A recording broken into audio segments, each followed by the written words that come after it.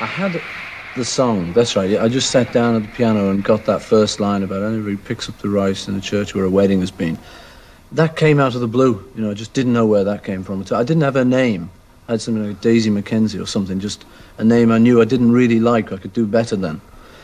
I had just some name, but I had this bit about picks up the rice in the church where a wedding's been. So then I had to, like, explain myself. You know, what's that about? What's she doing? I had to sort of think, what do those words say? Picks up the rice in the church. Oh, good, so she's a lonely old lady type. And you could sort of continue it from there. I remember walking around Bristol one night looking for a name, because I wanted a kind of really nice name that didn't sound wrong, sounded like someone's name, but sounded different enough and wasn't just, you know, Valerie Higgins. It wasn't just sort of, you know, it was a little bit more evocative. And I saw a shop which was Rigby's, and I thought, oh, that's a great name, Rigby, you know, because it's normal, but it's got a little extra thing to it. And then Eleanor just sort of worked with that.